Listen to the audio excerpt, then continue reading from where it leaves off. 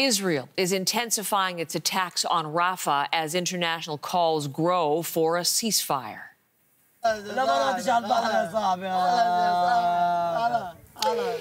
This is video into us this morning from a freelance journalist working for CBC News. Health authorities in Gaza say the Al-Mawasi tent camp west of Rafah was hit yesterday by tank shelling and at least 21 people were killed. Now, Al-Mawasi this is part of a designated safe area. Israel has denied striking the camp. Israel's push into the city of Rafah is drawing condemnation from international organizations, with aid groups warning the situation on the ground is rapidly deteriorating. Julia Wong is working out of our London bureau this morning and with us live to tell us more about what aid groups are now saying about the latest on the situation on the ground in Rafah. Julia. Well, Heather, the president of the International Federation of Red Cross and Red Crescent Societies is urgently calling for a ceasefire, saying it's the only way to get aid into Gaza. Now, these comments come after dozens of people were killed over the weekend and many more injured after an airstrike in Rafah caused a fire at a tent camp. Now, Israel says something went, quote, tragically wrong, unquote, and it did not intend to cause civilian casualties.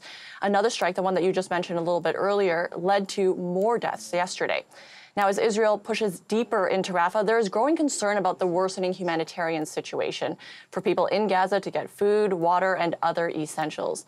And it isn't just the Red Cross. The UN Secretary General is also demanding Israel stop its attacks on Rafah immediately and says Israel should abide by a decision by the International Court of Justice that orders it to stop its military operations in Rafah.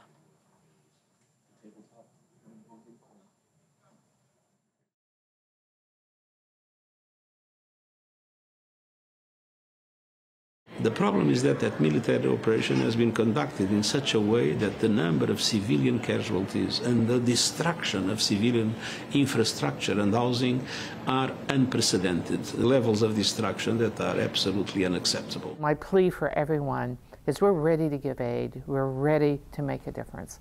We have to have access, and to have access, it has to have a ceasefire. Now, access to health care is another concern that aid organizations are warning about. The World Health Organization is saying an Israeli offensive into Rafah would effectively cut off access to the last hospital in Rafah. The WHO is warning more deaths could be expected. Julia, we're also hearing this morning reports that some important aid routes into Gaza, they have been suspended this morning. What more do we know about that? So we know the nonprofit World Central Kitchen is pausing work in its main kitchen in Rafah. This organization provides food during humanitarian crises and natural disasters. And last month, 7 workers, including 1 Canadian, were killed in an Israeli airstrike. Now, World Central Kitchen had paused work in Gaza, but that had since resumed. Now it says these latest attacks from Israel have forced it to shut down in southern Gaza and relocate north. Also, the U.S. Pentagon says it's suspending aid because its $320 billion floating pier has been damaged. The Pentagon is blaming high seas and a weather system for causing part of the pier to separate. Now, this pier was an alternative to getting food and other supplies into Gaza, since southern crossings were sometimes inaccessible, or they might just not be operating. And the pier was relatively new. It had only been operating for about 2 weeks. Now the Pentagon says it could take more than a week to repair it and then re-anchor it.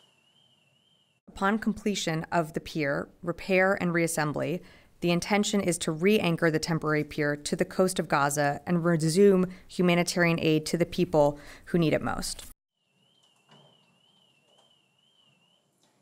Now, the National Security Council spokesperson has said that Israel has not crossed a red line with the U.S.